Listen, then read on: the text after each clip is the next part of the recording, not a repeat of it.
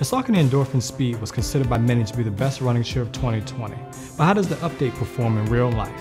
Today, let's explore the Saucony Endorphin Speed 2. Hey, what's poppin'? Jordan Thomas here, helping you simplify tech and running to improve your life. Today, I'm here to talk about the Endorphin Speed 2. Now, last year, I unfortunately wasn't able to try the shoes out. You see, I bought the Endorphin Pro beforehand. I was training for kind of like 800 meters through the 5K. It was a pandemic going on, and so I just happened to miss this shoe. But I was pleasantly surprised that a number of people said that this was their favorite running shoe of 2020. And so when Saucony reached out to me about reviewing the second version, I was like, definitely, like, I want to feel like my man Carlton on Speed when I put these shoes on. And so because so many people had talked so highly of them, I couldn't wait to test them out myself. So let's begin with the overall design.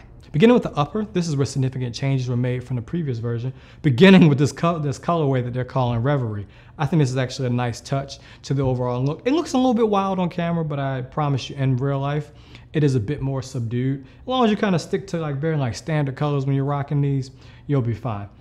This upper is a little bit more refined from the previous year, a little bit thinner, some additional like perforation in there to make it a bit more breathable. The laces are a little bit more thick than the previous version, where it was kind of like a lay flat type of situation. You have a gusseted tongue, which just means that the tongue is going to be like interconnected so it won't move around too much. There's a slight bit of padding along the collar, which offers just some nice level of cushioning. The counter isn't like too structured, but this is more of a training shoe, and so that's what I would anticipate. I'm not sure what's going on with this kind of pseudo pull tab. I think they should just either glue that together or given this a full pull tab treatment. But overall, in terms of just looking at the upper, I like the updates that they made to the shoe. And so when it comes to fit, one of the things that I think Saucony does incredibly well is offer a true to size experience. So I went with 11.5, a very spacious toe box, nice and secure midfoot, and then a secure, but not like overly secure heel, which I found really helpful. I did find that with the toe box though, these appeared to be like even wider than that of the Endorphin Pro and Endorphin Pro 2. So that's just something to keep an eye out for. Now let's move on to the midsole. As I always say, the magic, the show, the sauce, all of those things you're gonna find in the midsole. But what makes this one very unique is that instead of featuring a carbon fiber plate, it's featuring a nylon plate, which allows for a bit more of like flexibility, not as rigid as the Endorphin Pro. And what you get with that is a little more flexibility in terms of its overall use. Now, what you'll find in this, as similar to the Endorphin Pro 2, is that Power Run Plus PB midsole. I find it to be soft-ish, but it still has some level of like firmness in it, particularly in the forefoot. So that's something you want to keep an eye out for in trying these out. And then the outsole is actually pretty standard. It's not really a whole lot going on there. Some rubber towards the forefoot, exposed foam primarily. Just kind of got the rubber where you need it, not too much going on. I'm a fan of this pattern, but that's just something to keep in mind. Now, one of the other nice things about this particular shoe is that this sits like right in the middle of the overall Endorphin lineup. So you've got the Endorphin Shift, which is supposed to be something that's more of kind of like a daily trainer type of thing. You've got this, which I believe serves as a really great like training/racing hybrid. And then you've got the Endorphin Pro 2, which is the kind of like pure race day type of opportunity. Let me know in the comments, like, do you like training in plated shoes? I'm starting to kind of like lean away from that. Like, I don't mind racing in them, but when I train, I like to train with a shoe that doesn't have a plate in it, because that way I can get the best out of myself before I add on that one little last thing when it comes to racing.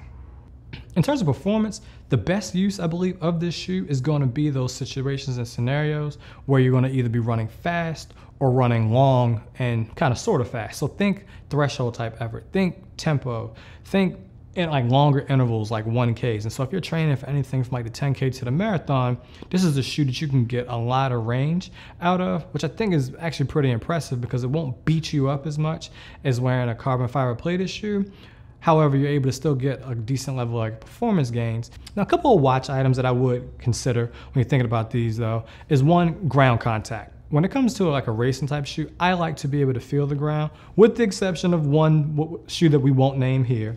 But in terms of thinking about a shoe is like purely fast, I think ground contact, I think being able to like grip the ground, I found that I struggled a little bit to do that with this particular shoe. Also, The way that the cushioning is set up, I found that the balls of my feet after running in the shoes were a little bit sore. It's nothing really like crazy, but it's just something I think you should keep in mind. It could very well be that I don't run much in plated shoes anymore, except when it comes to like a race type effort. So it could just be my problem and not yours, but I just like to be forthcoming when it comes to that type of thing.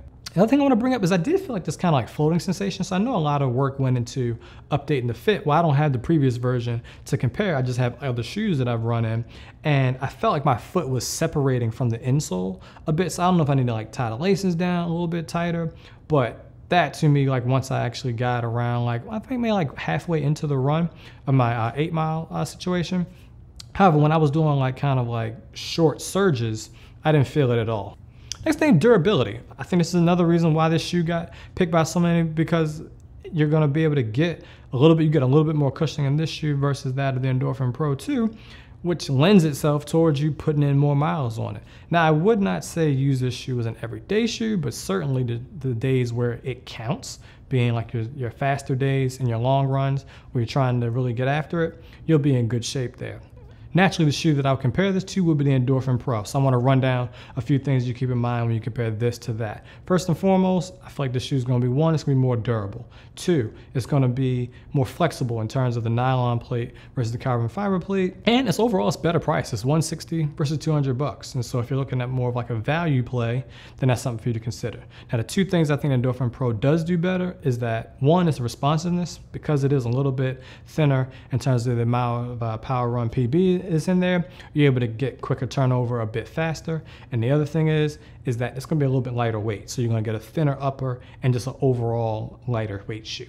So I've already mentioned it, but the price is coming in at $160 and it's going to be available on June 15th. So in terms of my overall recommendation, if you're training for the 10K to the marathon and you're looking for like one of like the best shoes that you can buy in terms of being a great training / racing option, look no further than this particular shoe. I would say though, if you're training for a 5K, you might not pick this one up. You might want to look to something else in the overall Saucony line. I would say actually maybe even the Endorphin Pro 2 would be a better option, just because it's a little bit more lightweight. You get a little bit of a different type of ground feel. Consider this as one of the ultimate training / race day options that you can find, particularly if you're training for something like the 10K to the marathon. Think about pairing this shoe with something like the Triumph, and you can tackle anything from that range with only using 2 shoes. And I'm a big fan of using the least amount of things possible to accomplish the goal that you're after. And so if you can do it with 2 shoes and be able to train from a 10K to a marathon, then you found a shoe that can do that.